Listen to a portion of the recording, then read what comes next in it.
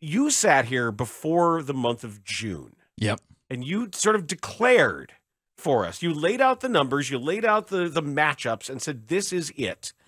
And now, as it stands, we've hit the break, and they are at their low water mark relative to 500. So we have our answer, do we not? Yeah, we do. And by the way, shout out to the St. Louis Cardinals. I appreciate what the Cardinals did yesterday with their front office, making it very clear to their fan base what they're going to be doing and declaring we're trading players. Like, there's no delusion going on in St. Louis. They know that 2023 is not going to work out for them. I appreciate that model and that method of telling your paying customers of what to expect in the upcoming weeks rather than finding out from a Bob Nightingale Sunday column in the USA Today, because that's how we're finding out information regarding the Chicago White Sox. But the 5 players right now to pay attention to in the next couple of weeks, and this is where I think we're going to be busy at Sox Machine and also here in 670 The Score to talk about these breaking news, White Sox trades. Obviously, number 1 is Lucas Giolito.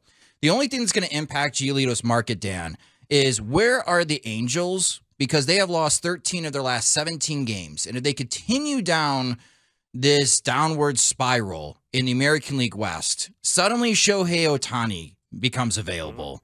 And if Ohtani becomes available, all the resources teams could possibly use to convince the White Sox to trade Lucas Giolito will suddenly shift over to how do we get Ohtani.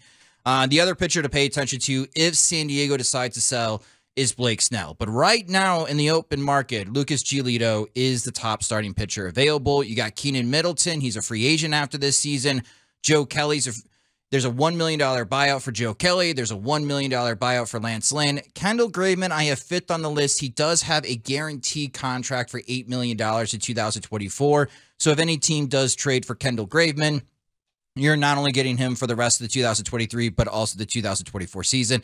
That might be attractive for some teams. But those are the 5 names, and they're all pitchers for the White Sox that I could see Rick Hahn unloading before the trade deadline. I'm always kind of sheepish about return, and I wonder if you can help me out with this. If I'm a White Sox fan and I'm saying I want Rick to maximize return for Lucas Giolito, what's in the realm of possibility for that maximization? Because it is someone who is out of contract after this year. Yeah, any team that acquires Lucas Giolito is getting him for August, September, and theoretically, the postseason, if that team that acquires Lucas Giolito makes the postseason.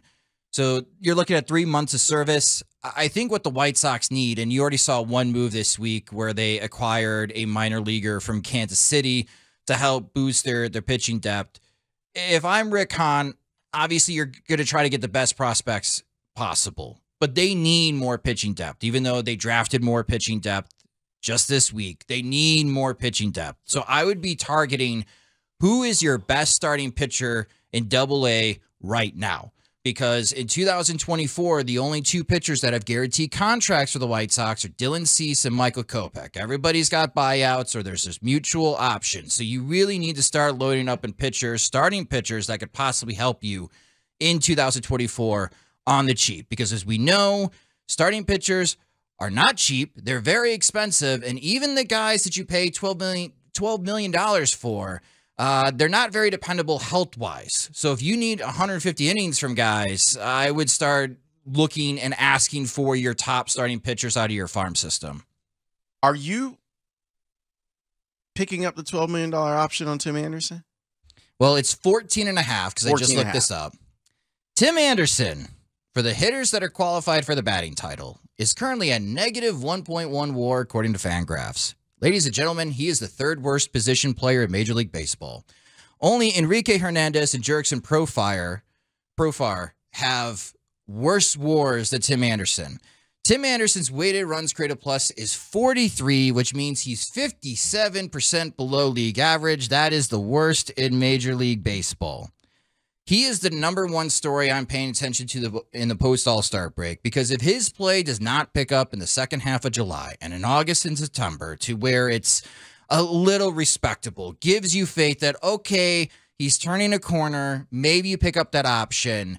If he doesn't, Lawrence, and this trend continues, if I was hired as a baseball consultant for Rick Hahn, I would advise him, you buy him out.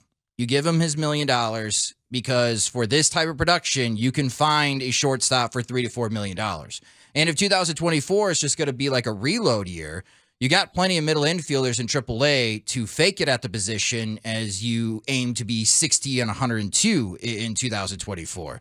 That's how bad the situation has gotten. Like, my tune before the season was, I think Tim Anderson's going to have a bounce back year. Look at all these contracts. Everyone's signing for the shortstops at free agency. He's going to be motivated. Maybe the White Sox should think about a contract extension with Tim Anderson. And here we are on July 13th, and the conversation is, I don't even know if you pick up his club option for 2024. It's gotten that bad. Your colleague, Jim Margulis, yesterday posted a piece about Pedro Grifol and the difference between word and deed. And it was a very fair, very even-handed, and yet immensely unflattering piece on Pedro Grifol. Not so much in that he's incompetent. It's just that it doesn't really matter what he's doing. And for him to still be saying a lot of empty buzzwords about culture and talking about things are getting started or laying the groundwork and all of this as they continue to play bad baseball. The conclusion being, I believe he said something to the effect of he's not a con man, he's not the bag man, but he's left holding the bag. He's left holding the bag. We keep speculating about what he's got to think about. What did I get myself into? What should I have asked? What didn't I know about what was fundamentally wrong with the White Sox? Well, that's how he got the job, though. He told Rick Hahn and Kenny Williams what was wrong with their team. That's how he got this job. And unfortunately, whatever he told them, no adjustments are being translated onto the field unless his pitch was, I know how to fix Luis Robert. That's working. And I'm not sure that he's the one who fixed Luis Robert. Right. It reminds me a little bit of what we say about Billy Donovan, where it's great to be able to see what's going on and identify what the issues are, but you're in charge. Right. Manage. Yeah, and it's gone reverse. So whatever he told him during the interview process, that this is wrong from my point of view, from the Kansas City bench, like, this is what's wrong with the team, this is how we're going to address it, and now you're 38 and 54. You're 16 games below 500. We're looking at a 70 and 92 win-loss season, maybe, if you're lucky. If you could get to 70 wins, that's not fixing what was wrong, Pedro. Now you're reversing course. And I don't know. I just feel like there's a disconnect. Like, there's what Pedro says, and there's what you are seeing on the field. And I just see a lot of disconnect. So I know Pedro's talking about the foundations are being placed. I know we're not winning games, but we're working on culture. I get a lot of White Sox fans that say that's loser talk. And in a way, yeah, it is, because that's a lot of the things that the White Sox were saying about Robin Ventura when he was managing. Yeah, the 3 hours that you guys watch, things are not going so well, but you should pay attention to the other 21 hours. Should we? Because whatever he's doing off the field is obviously not influencing results on the field. And this is a results-oriented business. Do or do not. There is no try. So if you're not winning games, it doesn't matter what the vibes are in the clubhouse. And it doesn't matter what professional sport it is. You only get good vibes if you win. Well, and my biggest concern is guys are checked out now. That's what I was going to say. Like, the vibes in the clubhouse are not great. You've got guys that have at least allowed for folks to say they don't want to be there, that they want to be moved. You have another guy who says he feels isolated inside of your clubhouse. And I'm still not sure that the White Sox have even addressed that yet. And so to me, like, the vibe check, you don't get a pass on that either. No. So I want to try and be fair to Pedro, because I do think that he has been handed the bag, to use Jim's terminology. But I was expecting more, considering it seemed like he knew what the problems were. Maybe he just isn't equipped yet as a first-year manager to fix it, or maybe he's not empowered enough. Or he didn't get to hire all of his that's people. What I mean. And because you've had so many of these, like the construction of a government here, of people from various factions and parties placed in his cabinet. Well, he's got his hitting coaches, though. He got those guys. I mean, he is left over with Daryl Boston, which I don't know what Daryl Boston does for the Chicago White Sox. He didn't hire his bench coach? That's true. That's a good point. He did not hire his bench coach. Thanks for reminding me, because that was a little bit odd. I still get a feeling maybe the bench coach was hired before the manager. And that's your guy. That's your Dr. Watson. Right. That's your consigliere. Yeah, it's not a good situation in the White Sox bench. And I know Rick Hahn hates when people speculate Griffol's future.